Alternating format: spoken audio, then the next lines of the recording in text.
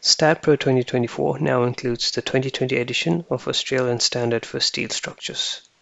This is the AS4100-2020, which you can select from the Steel Design Code drop-down. Although there is little difference between the 2020 edition and the older implementation of AS4100-1998, there are still some features within the 2020 code implementation in STAAD.Pro which can be useful for you. We will go through these features in this video. In this example, I have already formed physical members and added some steel design parameters like the steel grade for certain physical members using the SGR parameter. For physical members not having this command assigned, the program will assume relevant steel grade based on the section type. Flange bracings for the top and bottom flange have also been defined on some physical members using the pbrace command. This particular parameter automates many other design parameter calculations as well. At the end, I have a check code command to perform code check on the highlighted members. This code check with the parameters defined so far will not account for the serviceability limit state of deflection. With the AS4100-2020 design code in STAAD.Pro, you can now check your structure for deflection also. This is not available for the 1998 edition. So let's see how this is done. In the loading page, I can see the existing loads in the model. This example has some dead loads, live loads, and wind loads acting on the structure. Based on these reference loads, I have also automatically generated strength and serviceability load combinations.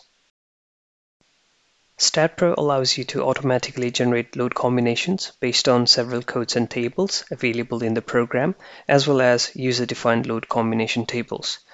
The AS1170 code and its strength and serviceability load combinations in this example are user-defined, based on which the load combinations in this model have been generated. You can reuse such user-created load combination tables repeatedly for many future projects. To check your structure for deflection, you can create separate load envelopes for strength and serviceability. These envelopes can be created from the loading page and can be activated before a set of design parameters are utilized. To create these envelopes, you can select the envelope type and the appropriate loads to include within it from the Load Envelopes dialog.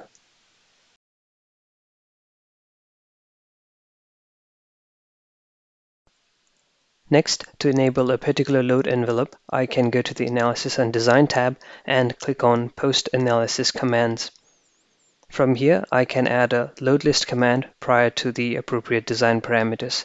This allows me to enable specific load cases or envelopes prior to utilizing the design parameters.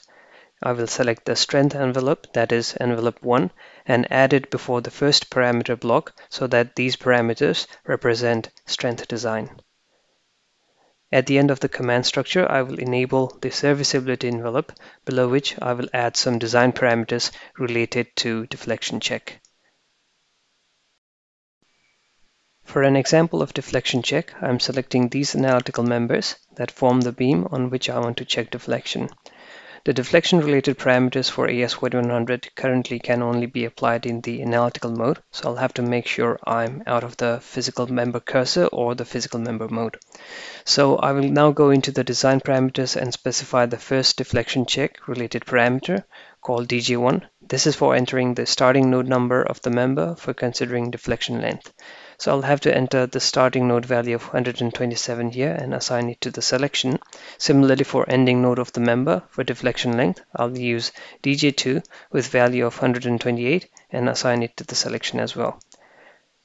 The final deflection parameter is DFF, which is the deflection limit you want to consider in terms of deflection length per maximum allowable local deflection. I'm using a value of 500. I've also used the track parameter for producing detailed output related to the deflection check. Finally, I will have the check code command in this parameter block, which will consider the assignment of the deflection-related parameters to perform the deflection check. You can repeat the process for multiple members, but for this example, I will run the analysis with deflection parameters set up for this single member.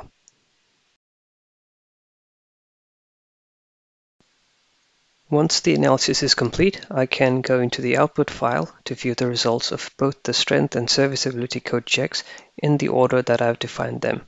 So the top steel design section is for strength, and the final steel design section includes details of the deflection check. If I look at the details of deflection check here, I can find information on things like the actual deflection, allowable deflection, and the design ratios.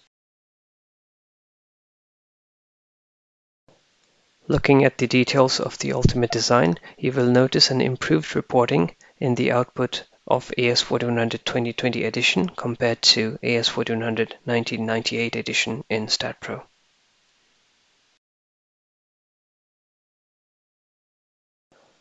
One thing to note here is that in the current version of STAAD.Pro, the utilization ratio related to AS4100-2020 that you see in the post processor is shown according to the final parameter block.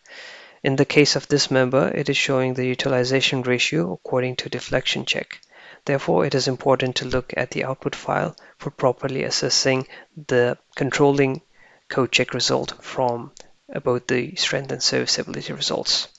The 2020 edition of AS4100 in STAAD.Pro also allows you to now include steel design details in your report.